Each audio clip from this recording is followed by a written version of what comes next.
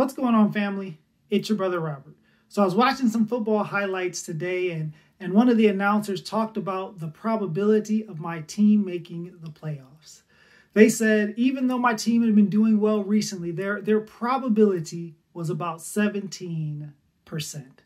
So it was highly improbable that they will make the playoffs just based on percentages. But there's another improbable situation that occurred in Luke chapter 1. An improbable situation that actually became probable. It says in Luke chapter 1, verse 57 and 58, "Now the time came for Elizabeth to give birth, and she bore a son. And her neighbors and relatives heard that the Lord had shown great mercy to her, and they rejoiced with her."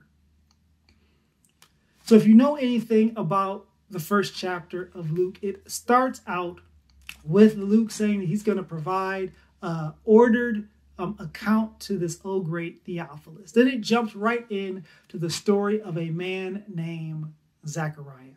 And Zechariah has an interaction with an angel. And the angel tells him in verse 13, "Do not be afraid, Zechariah, for your prayer has been heard. And your wife Elizabeth will bear you a son, and you shall call his name John." So we see the woman having the baby, and then we also see the angel proclaiming it. And so that would seem pretty normal, nothing special there, until you realize that both Elizabeth and Zechariah were very old in age. They were beyond the age of giving birth to children, which makes this an improbable situation. But we read in verse 57 that the Lord allowed them to have the baby. What I want to encourage you with today is that even if an improbable situation arises, the Lord can allow the possibility of that situation to come to fruition. If I can say it a different way, what the Lord says will happen, even if it's improbable. Let me say that one more time. What the Lord says will happen in his word, those things spoken of to you in your hearts from the 66 books of the Bible, whatever he says, no matter how improbable it may be, if he says it, it will happen. So the question I want to pose for you today with that bold statement is, what improbable situation are you waiting on?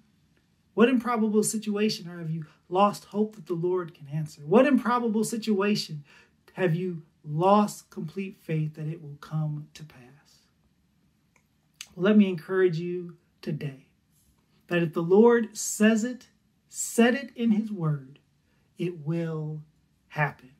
It happened here for Elizabeth and Zechariah, and it will happen for you too. All we have to do is trust, have faith, and believe in what God has said.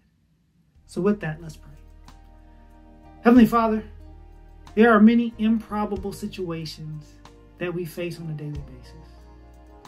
And a lot of them don't line up with your word. But for the ones that do, give us the hope, give us the strength, and help us to know that they will come to pass, because what you say you will do, you will do. Lord, we trust you in our weakness. Give us the hope that we need and allow us to continue to lean on you. We love you, we praise you, we thank you. In Jesus' name we pray. Amen. So thank you for studying with me. Come back. We got a couple more devotionals in Luke chapter 1. God bless.